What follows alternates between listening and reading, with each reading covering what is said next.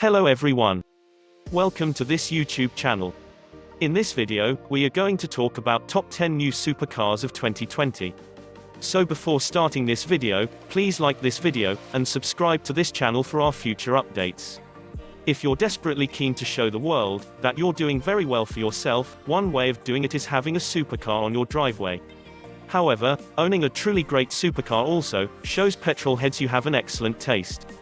These cars could never be described as cheap or affordable, but in return for your hard-earned money, they offer you exceptional performance, luxurious finish, and the power to turn heads wherever you go. Supercars come from all kinds of manufacturers. Established brands like Ferrari, Porsche, McLaren, and Lamborghini have been producing supercars for years, but nowadays they face challenges from the likes of the Lexus LFA and BMW i8. So let's start this video before wasting your time. Number 10. Honda NSX. The Honda NSX offers something different to the Porsches, Lamborghinis and Ferraris of the supercar world, thanks largely to its sophisticated powertrain and aluminium underpinnings. The new NSX was born under the rather large shadow cast by its predecessor, but a twin-turbo V6 petrol engine and 3 electric motors mean it's breathtakingly fast. It is not without its faults. Options list is a tad on the steep side, it is not the best in class to drive, and despite being a hybrid, the economy is disappointing. The high-tech powertrain is good for 573 bhp and 645 Nm, which allows the NSX to reach a top speed of 191 miles per hour, and 0 to 62 miles per hour time of 2.9 seconds. Honda claims that the new NSX's aerodynamics are incredibly efficient, thanks in no small part to its dynamic spoilers and flaps. The low-slung body and aggressive nose will allow you to attract attention almost anywhere, which, as we all know, is required of a good supercar. Number 9.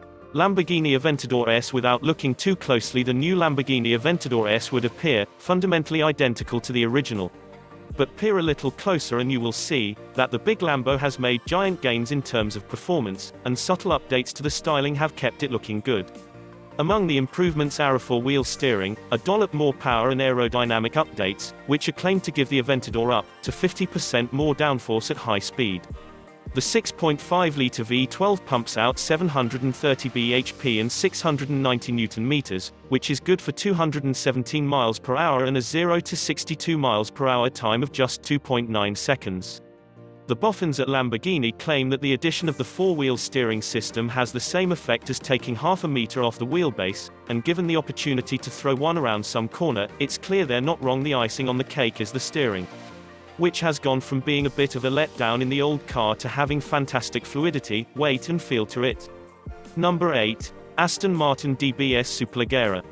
At the heart of the Aston Martin DBS Superleggera lies a 5.2-litre twin-turbo V12, the same one utilised by the DB11.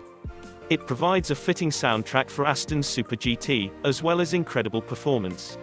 715 bhp and 900 Nm of torque are the headline figures, resulting in a 0 to 62 figure of 3.4 seconds and a top speed of 211 miles per hour, not bad for a car designed to take on continents rather than racetracks. That's not to say the DBS suffers while cornering, in fact, fast corners are where it comes alive.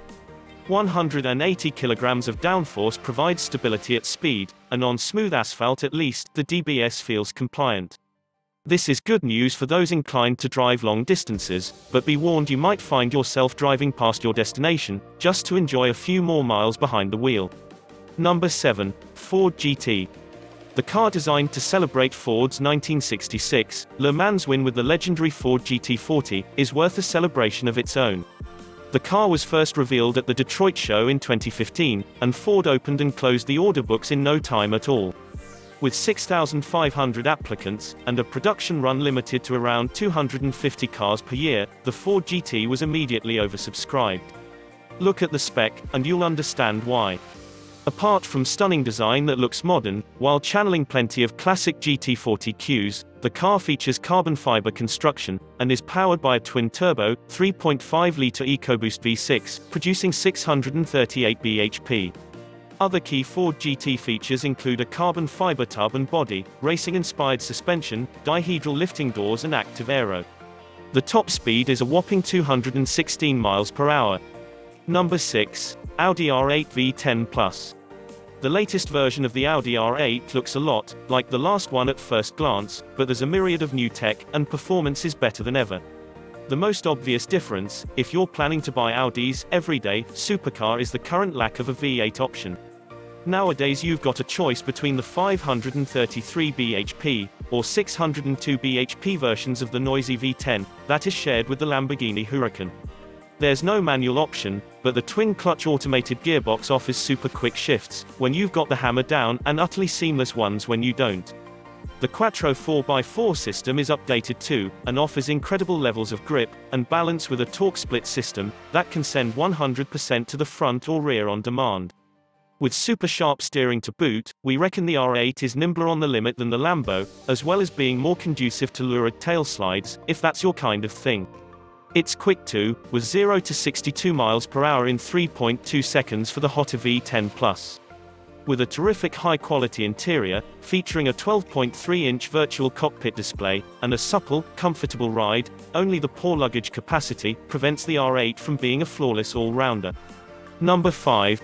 Porsche 911 GT 2 Rupees. The say it as you see it superfast is, for drivers wanting a blisteringly quick, front-engined, rear-wheel drive supercar. Not only that, but the 812 is more comfortable, more luxurious and more civilized than the old F12. The 6.5-litre V12 engine produces 789 bhp, and will charge forward until it tops out at 211 miles per hour. Changing gear is taken care of with a 7-speed dual-clutch gearbox, which has shorter gearing and faster shifts than its predecessor. However, despite the performance updates, it's the chassis and aerodynamic packages that have undergone the greatest changes.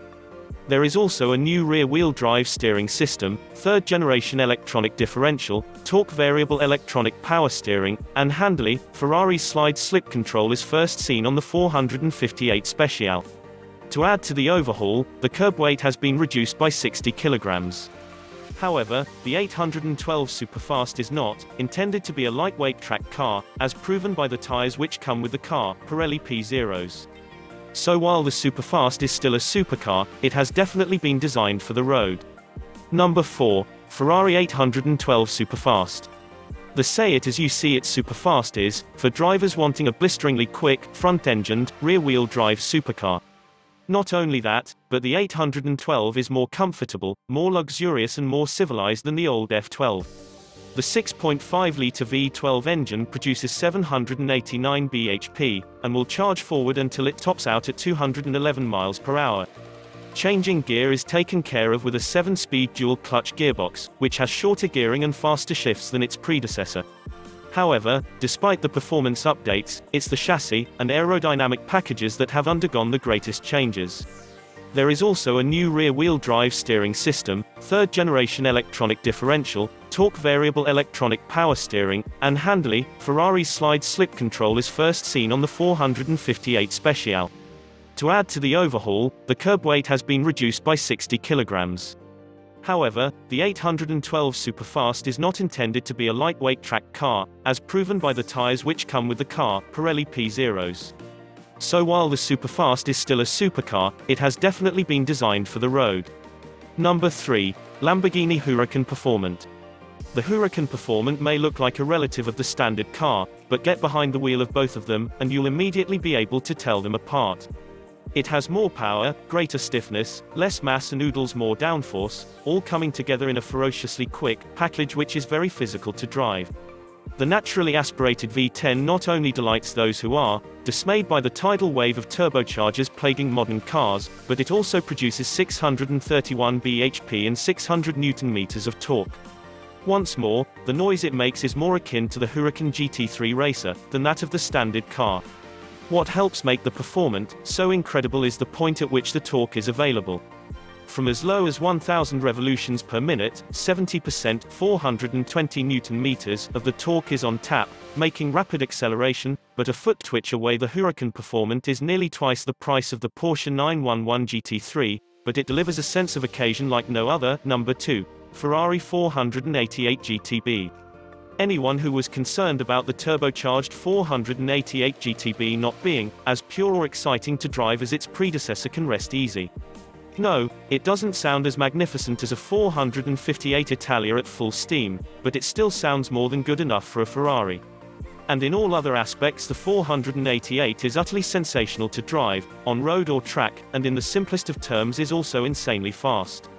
The best just got better, and by an amount that even we are still somewhat shocked by.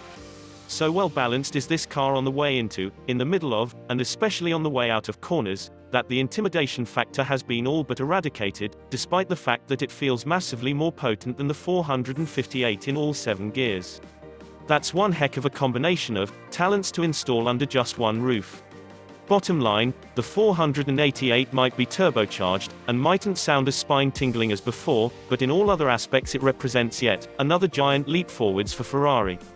Number 1. McLaren 720S. The McLaren 720S is not that far off the staggering performance of the P1 hypercar, but sits in the range above the company's sports series cars. It is powered by a 4.0-litre twin-turbo V8 which produces 720 PS 710 bhp, hence the name. Surprisingly for a supercar, the 720S rides extremely well. The interconnected hydraulic suspension soaks up bumps on the road, however, that isn't going to win you a game of top trumps.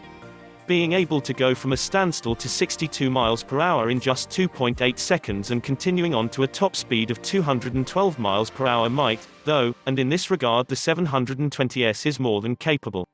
To buy one, you will need at least £208,000 for the most basic model, but get trigger happy with the options, and that figure will start to rise rapidly. Unlike McLaren's previous infotainment systems, the 720S comes with a much more usable package, thanks in part to McLaren getting third-party help to make sure the system matches the high-performance nature of the rest of the car. So this was the list of top 10 cars 0F 2020.